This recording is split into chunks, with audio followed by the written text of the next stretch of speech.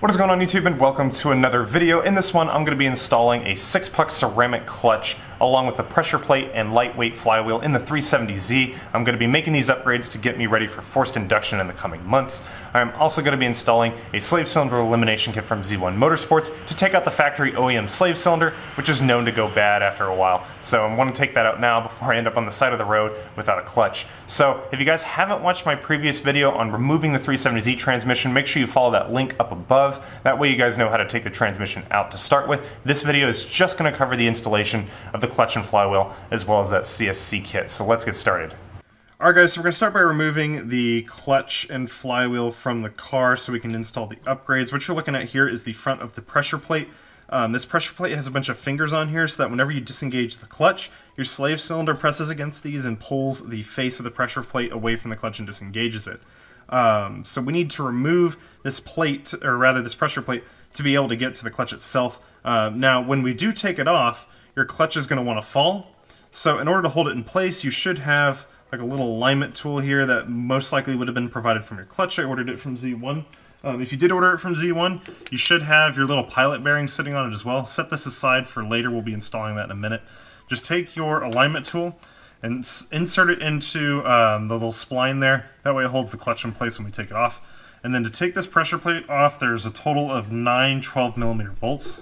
Here's 6, and then there's another 3 up top. You want to start off by doing the center one from each of those pairs first.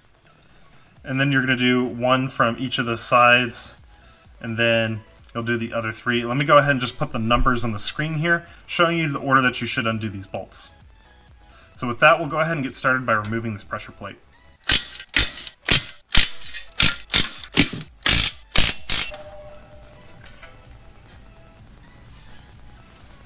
Now here is the clutch itself, the factory one that we're going to be removing today. You go ahead and just take your alignment tool out while holding the clutch in place, and then you can drop your old clutch down and set that aside. And with that clutch off, it reveals our flywheel here. To remove this, we are going to have to take out, I believe there's a total of 8 of these T55 Torx bits here. I'd recommend getting a 3/4 inch or 1/2 inch drive with a T55 Torx on the end of it. We need to undo all of these.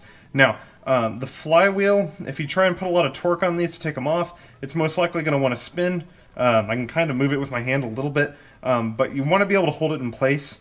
So to do that, I'm going to try a little trick. I hear that you can sometimes put in one of the transmission bolts, as well as one of the bolts that was holding on the pressure plate, and then you can wedge a crescent wrench in there to try and hold the flywheel in place. So I'm going to give that a try here to see if I can stop the flywheel from spinning as I'm trying to take this off.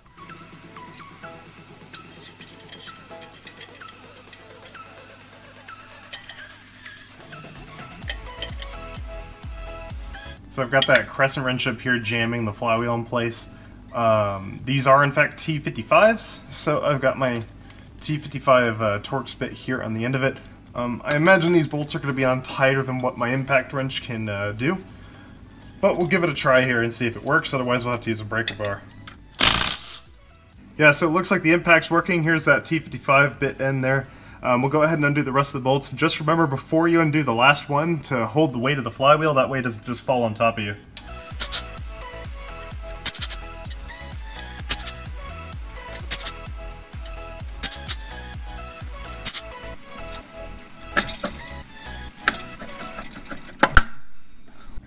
This is what the back of the engine looks like without the clutch and the flywheel and everything on it. The last thing we're going to do is we're going to take out this pilot bearing that sits in here. That's this sort of brass ring that sits on the inside. There's a couple of options that you have for this. I'd highly recommend you actually get a proper pulling tool for pilot bearings. It's going to make your job a lot easier. There is an old trick where you can like pack this thing with a bunch of like grease and bread, supposedly.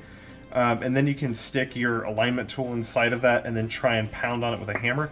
At the very back of this pilot bushing, there is a like a lip, and the pressure from you hitting on it is going to cause that grease to kind of get forced behind the lip and then push it out.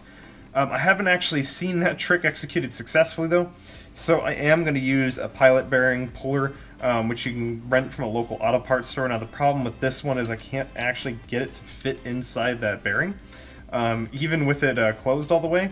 So I'm gonna have to modify it a little bit by shaving off some of the lip here of the puller to see if I can actually get it to fit in there and then be able to pull it out properly. Alright, so with that small modification to the tool, I should be able to insert this through the pilot bushing now. You want to make sure you send the tool all the way to the back, and then you're going to want to expand it out completely. That way it gets a good grip on that collar. And then we're going to insert the little sliding hammer into this to be able to bump the pilot bushing out of the seating there.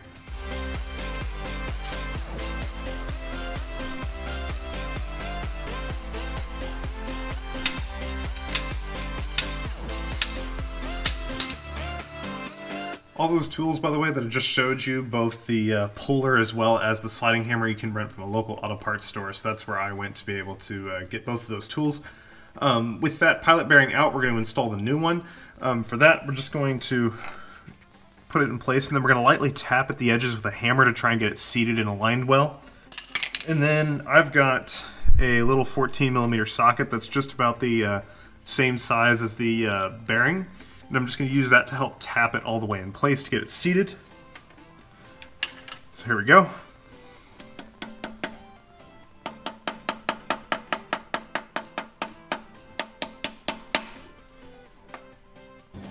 Alright, now before we go and put anything on the car, we should go ahead and pre-assemble the pressure plate, clutch, and flywheel. So just place the clutch approximately in the center where it's going to be located. And then you're going to want to stick your pressure plate on top of that. You want to make sure that these alignment pins that are on the flywheel line up with your clutch. And then we're going to want to go ahead and thread in those 9 bolts that we took out earlier. We want to pre-assemble this because we need to measure something called stack height. If you're going to be using the Z1 Motorsports slave cylinder elimination kit, it's really important to know your stack height down to the millimeter, because when we go ahead and make some adjustments later using some shims, it's going to be really crucial that we get that accurate. That way we know how much to shim it, so when you push your clutch in, it's going to engage properly. So go ahead and thread these bolts in. And you're going to want to tighten it using the torque specs listed in the factory service manual. I'll tell you about that in a second, but go ahead and get all these bolts hand tight first.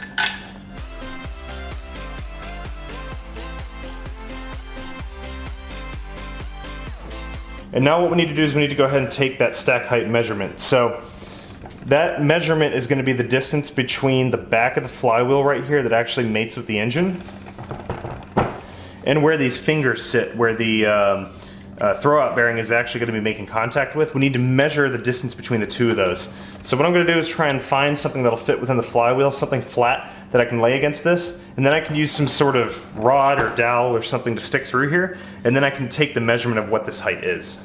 I used a wooden block as a hard flat surface to rest the flywheel on top of. For the measuring stick or dowel, I ended up just using the alignment tool that came with the clutch. I stuck the alignment tool all the way in so that it rests against that wooden block, which means it's at the same level with the back of the flywheel. I then used a rod across the fingers on the pressure plate and made a mark with a Sharpie or pen or whatever, just to be able to get a measurement of what that height is. I then used a set of vernier calipers to make the measurement, and subtracted the height of the rod that I used to make the mark on the alignment tool. That way it didn't obscure the stack height results, and this is how I managed to obtain my stack height.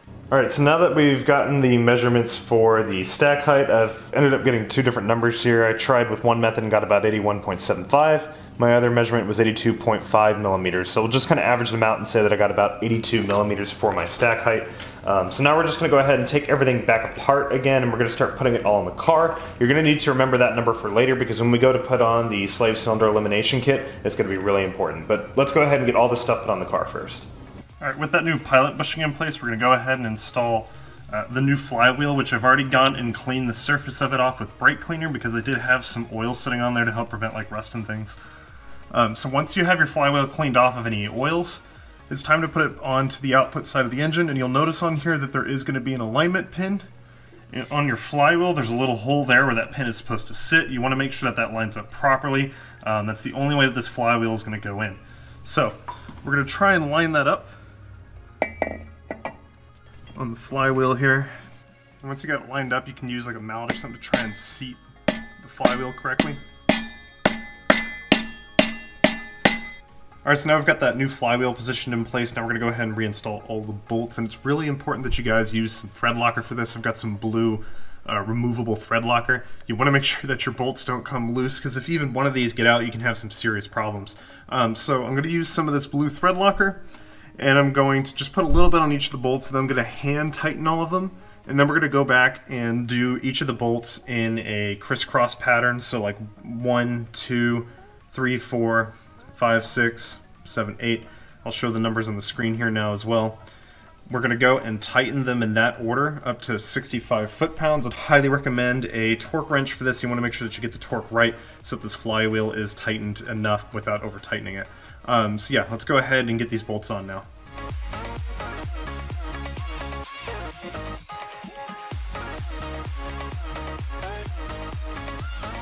Alright, so with the flywheel tightened down, we're going to install our new clutch now. You'll notice with the XIXX puck that the sprung hub is on one side of the clutch. That side needs to face the transmission, and you need to insert your alignment tool through this end, like that. If you do it the other way, it's not going to sit properly against the flywheel. So we'll stick our alignment tool in to make sure the clutch is lined up properly. And now we'll go grab our pressure plate and begin to tighten that down up against the clutch. Alright, so we've got our new pressure plate. You'll notice that on the flywheel we do have 3 alignment pins as well, to help get the new pressure plate aligned properly. So we're going to go up and try and align our pressure plate with those pins. So with the pressure plate now on the car, we're going to go and hand tighten those 9 bolts on there, and then we're going to take our torque wrench, and there will be a series of torquing steps that we're going to do to get the correct clamping force set on this plate.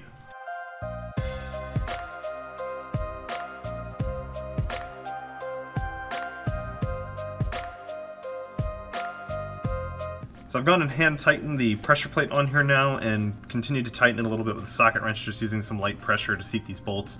I'm now going to take my torque wrench and we're going to torque these down to spec. So there's 2 passes we have to do. The bolt pattern is going to be the same as when we took the old pressure plate off. We're going to go 1, 2, 3, 4, 5, 6, and then 7, 8, and then 9. And the first pass we're going to tighten it down to 11 foot-pounds. And on the second pass, we do 29 foot-pounds. That way we make sure that the pressure is set correctly from this plate on the clutch.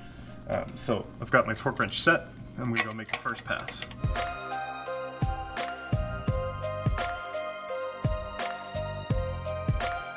Alright, with all of them tightened down to 11, I'm now going to make the last pass with the torque wrench set to 29 foot-pounds.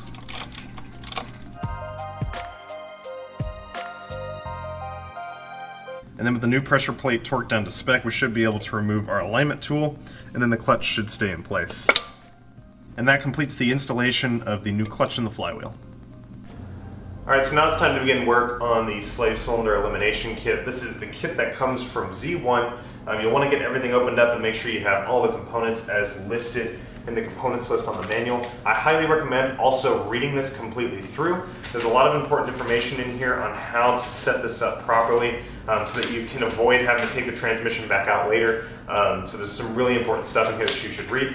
Recommend going through the entire thing first. Also check to make sure you have all the components, and then we'll begin work on installing it on the transmission. Alright, so the first thing we're going to do is we're going to remove the concentric slave cylinder assembly.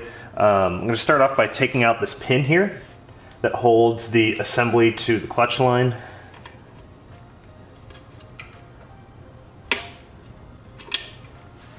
There we go. Set that aside.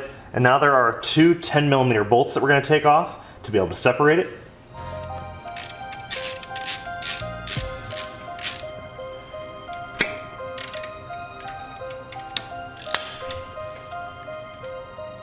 So now we're going to take off this bolt that holds the clutch connection point to the transmission. For this, you'll just need to use a T27 Torx bit, and you should be able to undo this.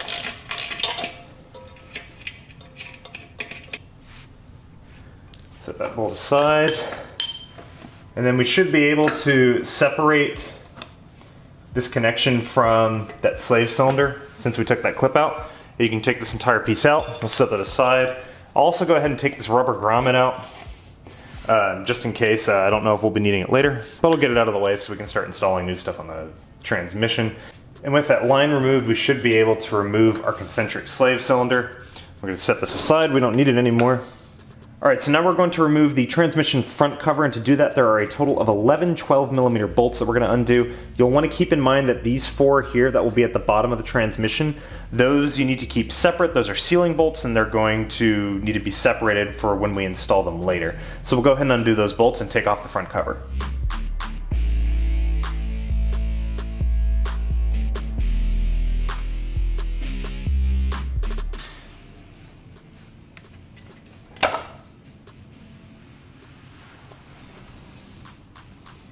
Alright, so now we're going to install our new front transmission cover along with the gasket that Z1 provides you. This basically is just a redesign to give you a couple of new mounting locations for some of the new hardware that's going to come with the Elimination kit. So we're going to go ahead and line this back up now, and we're going to install all the bolts again. For those 4 bottom ones, we want to make sure if you have thread locker, you apply some thread locker to those threads just to make sure it seals it up and you don't have oil draining out of your transmission. So we'll go ahead and put this on now.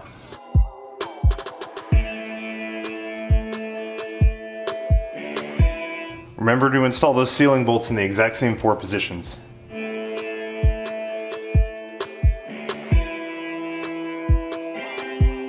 So now we're going to go ahead and install this pivot ball on the front cover, and this is where that measurement that we took earlier is going to come in place because we're going to have to put some shims on it.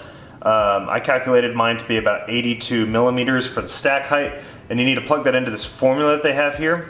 We're going to multiply the 82 by -2/3, and then we're going to add 61.5 to it, and that's going to give us the shim thickness that we're going to need to put on the back of this ball bearing here, where we got all these shims so that we can work out the exact thickness that we're going to use. So if you can see there, we got a shim thickness of 7.134. So now we're going to measure the shims out to try and get as close to that number as possible. So I've gotten as close to 7.134 as the provided shims will allow me. So we're going to go ahead and put these washers on the ball, and then we're going to attach this to the front cover of the transmission. Also be sure to apply thread locker to the threads of the pivot ball before installing it into the front cover on the transmission. You really don't want this thing to come loose on you. It's also important to torque down the pivot ball bearing according to the manual that Z1 sends you. Since my shimming was over 4.5 millimeters, I ended up torquing this down to 24 foot-pounds. Alright, so now we're going to install our throwout bearing onto the bearing sleeve. The flat side of it here with the stamps on it should be facing towards the transmission, so you want to put it on the sleeve in this orientation. And then we're just going to want to seat that on there. We need to stamp it on there. You might want to use like a mallet or something to try and hit the back of this to be able to get it to seat correctly.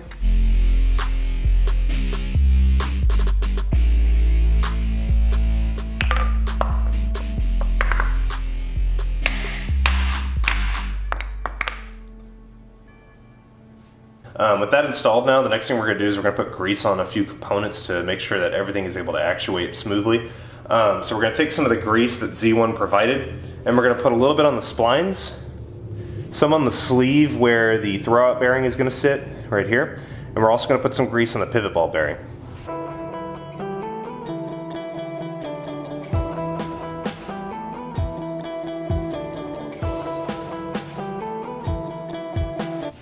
I'm also going to apply a little bit of grease to both of these tabs that are sitting on this throwout bearing collar. That way when the release fork is sitting against it, it won't have too much friction, won't cause a whole lot of noise. Now we're going to go ahead and install this tab into the fork. For this, you want to try and get the head of the tab here as well as these 2 fingers on either side underneath this lip that sits inside the fork.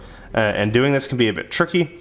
What I'm going to try and do is use a set of pliers to pinch the fingers together so that they'll slide in a little bit easier, and then I'm going to try and stick it in sort of head first to try and get that top tab underneath the inside of the pivot ball location. We'll see how it works.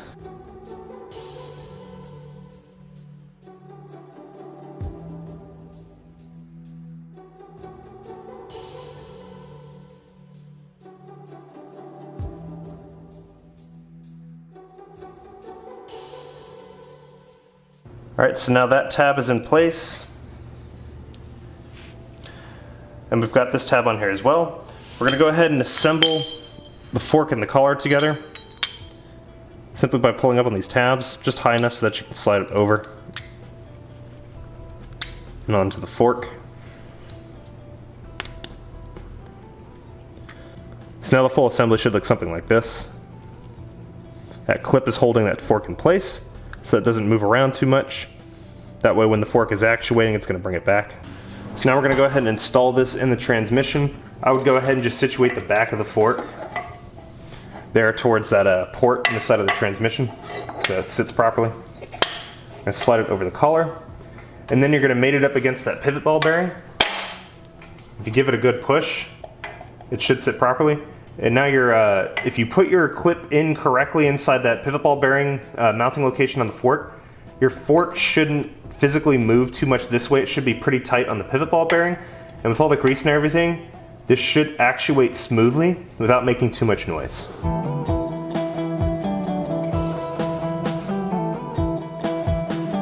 So with the fork and the slave cylinder installed, the next thing we're going to do is undo a couple of bolts so we can put in a new bracket and a couple of other pieces of hardware. We're at the back of the transmission now. We want to remove these two bolts here. If you follow it back, you'll notice that they're the ones that are basically in line with the tuning fork port. So you want to remove these two. They're both 12 millimeters. It might be easier to get this supporting bracket out of the way to reach them. I'm going to see if I can do it without it. Otherwise, if I can't get it off with my breaker bar, I'll have to use my impact wrench to see if I can knock these loose.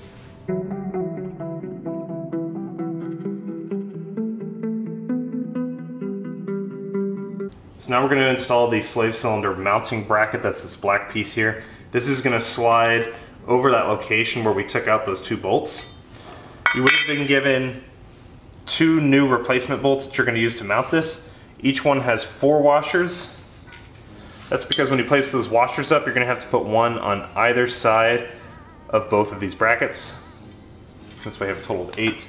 And the bracket itself should be situated like this. So we'll go ahead and get this installed now.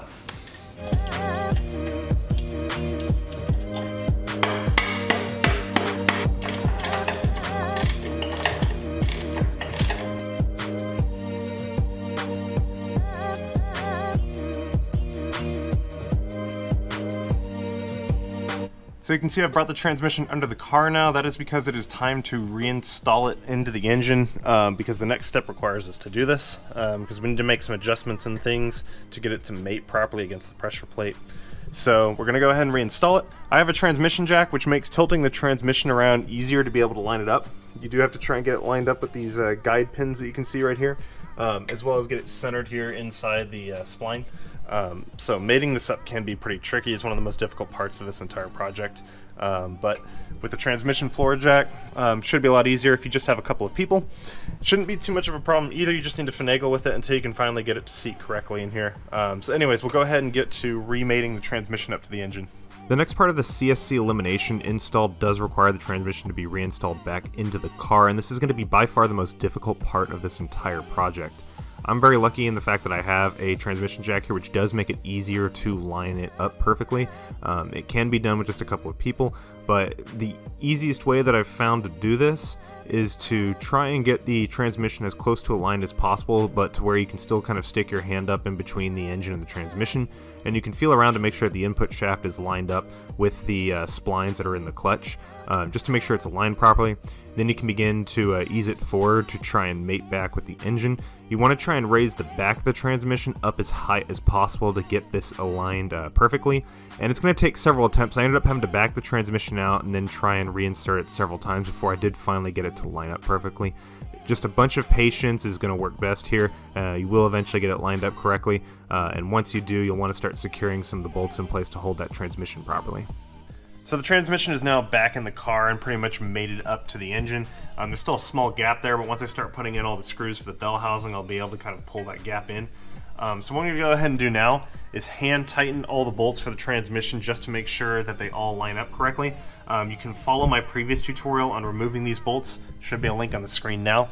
You can use that to determine where all these bolts are located, but I'm just going to reinstall all the ones for the bell housing, as well as on this support brace here. That way the transmission is secure in the car, and then we'll resume work on the slave cylinder elimination kit.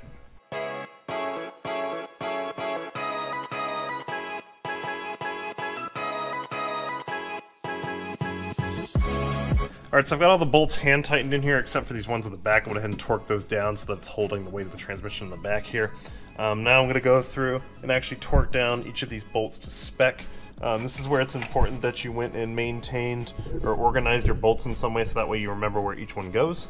So now we're going to go ahead and torque each of these down to spec, as I said. The shorter ones in the bottom here, let me see if I can find what the torque spec for those were.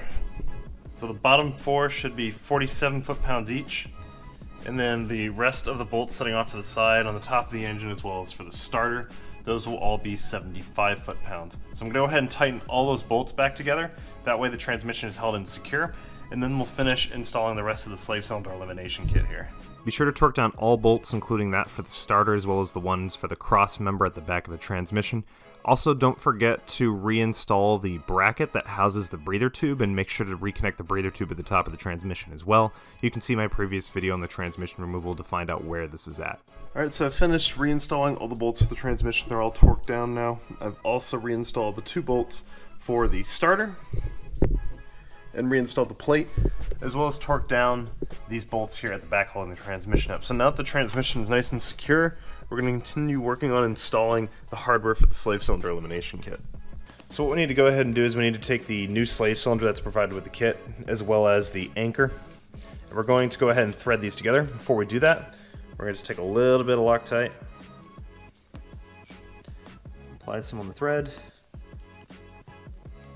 and then we're going to go ahead and secure these 2 together. There we go. I'm going to use a couple of adjusting wrenches to tighten them even further, just to make sure that they won't come loose. There we go. So now we're going to take the slave cylinder and we're going to attach it to the throwout bearing fork here. So we want to have one large washer on this assembly on either side. So I'm taking off the smaller and the larger set of washers right here, leaving one large washer attached. We're going to thread that through this end of the fork. We'll go ahead and reattach our washer on the other side. And I'm just going to leave it loose for now because I'm going to put some thread locker on it again here in a second. But I'm leaving it loose because we're going to have to go and attach this end over next. So that kind of assembled, I'm going to unthread this end of the slave cylinder until it seems to match up correctly with the hole, the mounting location here that sits inside the bracket that we installed earlier. So now what we're going to do is we're going to take one of our M8 bolts, we're going to send it through this pivot point here on the back side of the slave cylinder, and then we're going to thread it through that bracket that we installed earlier with those 2 washers that I just installed on there as well. And then we're going to go ahead and tighten this down.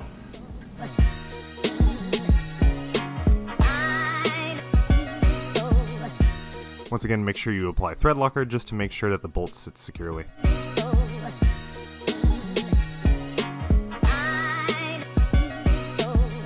So now I'm actually going to remove the nut from the clutch fork because I actually need to salvage this washer right here that I accidentally put on.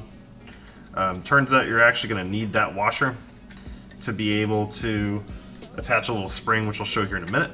But I need to get that washer back. So I'm going to take it out. Okay. And then what you actually need to do is set one of these washers with the hole aside. The other one you're going to use on this end.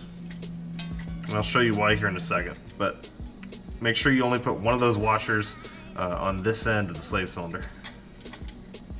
Go ahead and retighten that nut down. So now what we need to do is we're going to go ahead and remove this bolt here that's connected to the starter, because we need to attach that other washer to it.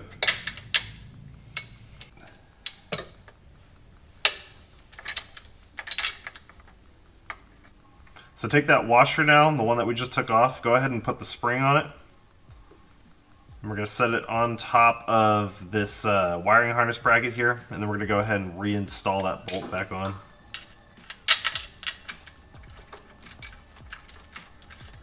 Don't torque that bolt down all the way yet.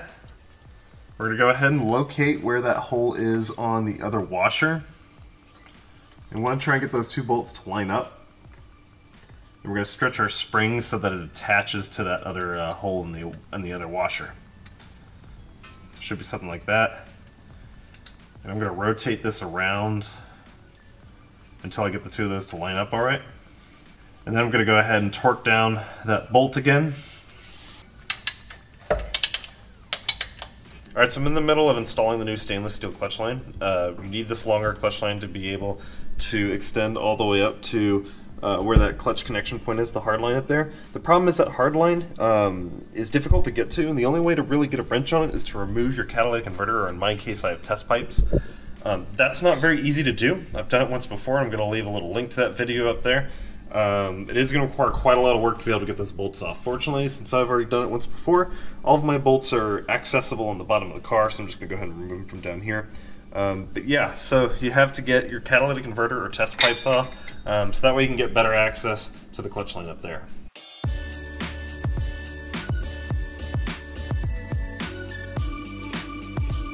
So I've got the new clutch line completely installed now, and you can probably see up there that I've got it temporarily secured with zip ties, because I don't really have enough room to work up in here right now to try and get that clip placed back in. So that's my temporary fix. Pretty soon I'm going to be installing new headers, so taking those out will give me a little bit of room to be able to try and reinstall that old clip. So the zip ties are a temporary fix. The clutch line is now installed. I'm going to go ahead and throw the test pipe back in. I'm going to leave this loose for now until I know where all the shielding and everything is going to sit, and then I'm going to try and secure this clutch line so that it's not rubbing up against anything, so it doesn't wear the lines out. Alright, so now we have to go and bleed our clutch system. We have to get all the clutch fluid through the system, just change it out completely. For this you'll use .4 brake fluid. I'm using some RBF 660 because it's what I could find on short notice. So basically what you're going to do is you want to hook up some sort of line to it. I use this a Long Acre Racing Products, like little bottle basically to catch all of my brake fluid whenever I'm doing brake fluid changes. Will also work for doing the clutch fluid. So I've just got a line attached to it right now, and then what you want to do is you want to use like a small wrench. Side note, I happen to have, according to Craftsman, the world's smallest adjusting wrench. Anyways, so you're basically just going to use your wrench to loosen up the bleeder nipple that's on the side of this slave cylinder, and then you'll watch the fluid begin to bleed through the system. You want to get all the air out as well as all the old fluid. You're essentially just trying to clean out the entire system, get the old fluid out, and get the new fluid in. The trick to this, though, is you can't bleed too much of it at a time. You really have to keep an eye on what your brake or your clutch fluid level is looking like up top, because you do not want to introduce air into the system. If it gets into the master cylinder, it can just be kind of tricky to try and get the air back out. So just keep an eye on that clutch fluid level as you're doing this. So you'll continue to bleed it, and occasionally you'll need to go and pump the clutch pedal, just try and get some more pressure back into the system so you can continue the bleed. So we'll go ahead and keep doing this until we get all the old clutch fluid out, all of this old darker color is gone, and we're not seeing any more air bubbles. That's how we know that we're completely finished bleeding it. Unfortunately, at this point I stopped talking to the camera, but I did keep them rolling for a little while. I was just in a rush to get the car completed because I hadn't driven it in 3 weeks and it was about time to get it off the jack stands. But basically, you're just going to want to keep bleeding the brake fluid until you see that there is no more air left in the system and that you see all the old fluid has drained out and it starts to change color to that lighter amber color that you'll see with some of the newer brake fluid. While you're pumping your clutch, you may want to have somebody visually check to make sure that the slave cylinder is actually actuating properly. When you depress your clutch, it should retract the slave cylinder, which will then force the clutch fork up against the pressure plate to disengage the clutch. With your clutch line bled properly, you're going to want to make one final adjustment to the slave cylinder by undoing the rear bolt that mounts it to the transmission. Then you're going to want to pull on the slave cylinder towards the rear of the car, which will force the clutch fork and the throwout bearing up against the pressure plate. It should be making contact, and then you want to back off by about 1 millimeter.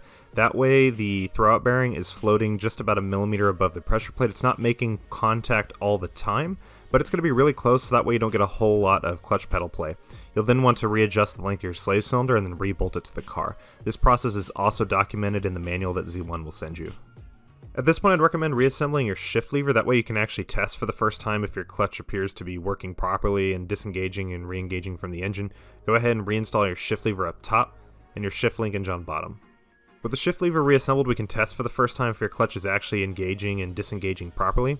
To check if it's disengaging, you want to play around with the gears without pressing your clutch pedal in to see if you can find a gear that doesn't quite allow you to slide into place properly. That's because the gear teeth aren't quite aligned, and it's not allowing you to force the gear over because of the fact that it's still engaged with the engine. By pressing the clutch pedal in, you should be able to then slide into that gear properly. This means that the clutch did actually disengage when you press the pedal. To verify that it's engaging, you can insert your drive shaft back into the output side of the transmission. If it's in neutral, you should be able to spin the drive shaft around freely, and if it's in gear, it should be stuck because you're going to be fighting the engine. This means that your clutch is also engaging properly.